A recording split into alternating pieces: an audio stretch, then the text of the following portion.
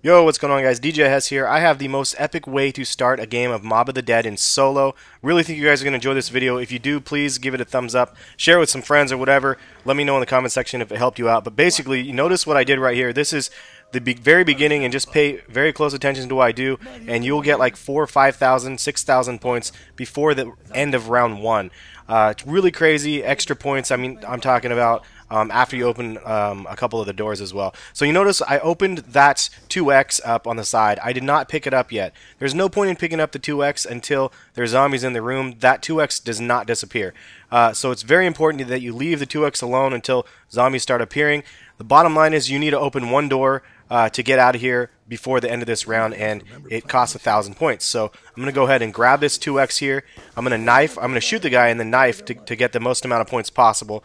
Rebuild the barrier until it hits the maximum, which I believe is like four builds there. And then that was one zombie. Now there's always 6 zombies that spawn in the first room, and you're going to go ahead and kill 5 of them. You got to leave one zombie. Absolutely essential if you want this to work.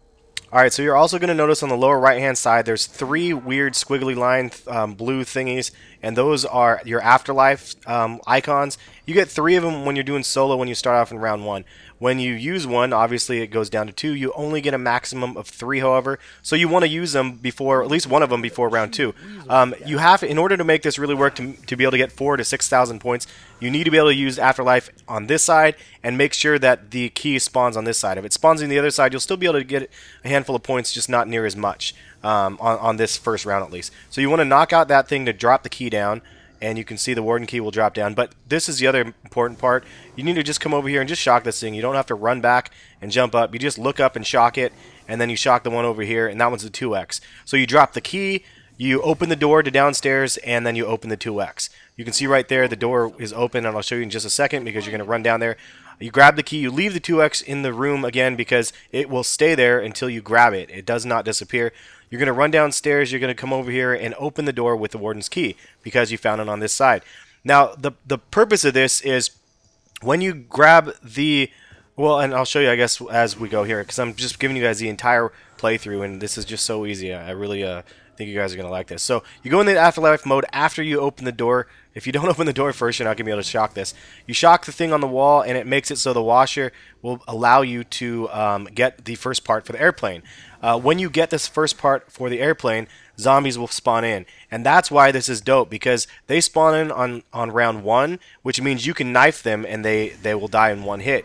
And there's at least 12 of them that spawn in, and you knife them with one hit. So right there you saw that I started the washer, and now it's blocked from going up there because it needs to tumble and dry the clothes or wash away the souls or whatever the heck the clothes is doing in there. And it's just going to tumble around. As it's doing that, I'm just going to run around and knife people. Now I ended up getting a nuke right there, and for some reason the nukes, when you get them in this first round, do not kill everybody.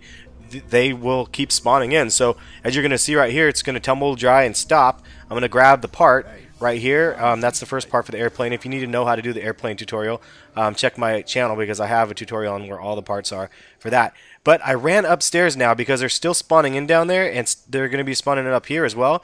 Now I'm going to run over and grab the 2x because this thing is what makes the magic happen. I'm getting 2x for knifing, which is 260 points per person.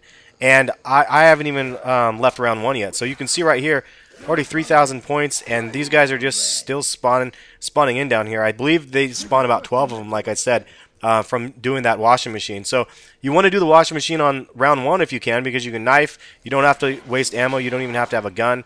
This is just a fail-proof plan to get 4,000 to 6,000 points before you even move on to the second round. You can use these points obviously for other things. Here's an example right here. I just glitched it to another one, or fast forwarded it to another one. Look at the score on this one. I did the same exact thing, and I ended up getting 6,000 points. Hopefully you guys found this really helpful. If you did, please give it a thumbs up. Maybe share it with your favorite commentators. Let them know about this method that I found. And as a little bonus, I got a ray gun on round 2. Pretty awesome way to go here. But hopefully, again, you guys enjoy this. Thumbs it up if you did. And thanks for stopping in. Check my channel. Subscribe if you are new to the channel. I have tons of gameplays and tutorials and tips and tricks for the new map. Catch you guys later. Peace.